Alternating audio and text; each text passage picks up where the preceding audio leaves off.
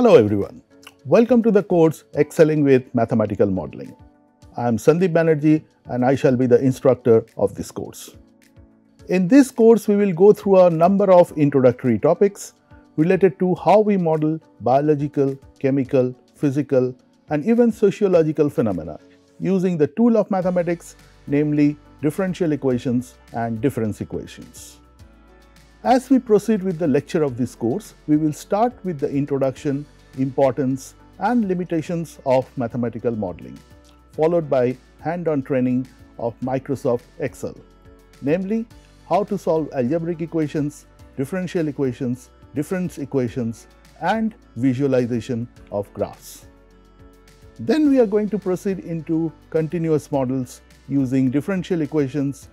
Namely, we will be looking into dynamical systems, primarily in dimension 1 and 2.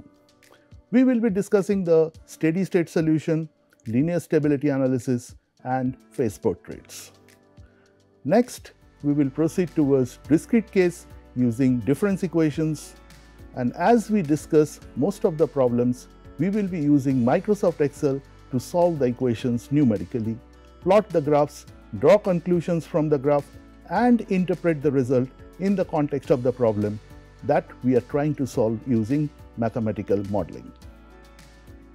Now, the question we should all ask is, what is the goal of this course?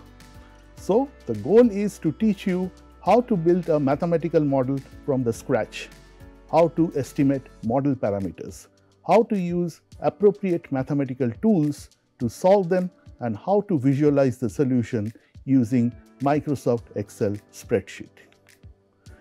Now, when it comes to mathematical modeling, there are a few things that you have to keep in mind.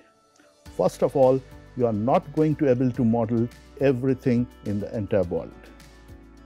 And you need to keep the model sufficiently simple so that it can capture most of the dynamics of the process or problems we are interested in, and should be simple enough so that we can actually solve them.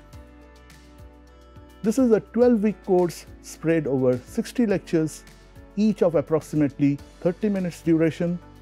During the course, assignments will be given every week for assessment of understanding on the subject.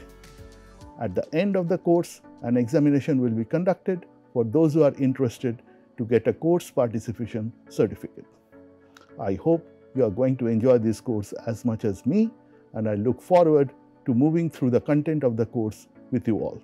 Thank you and see you soon.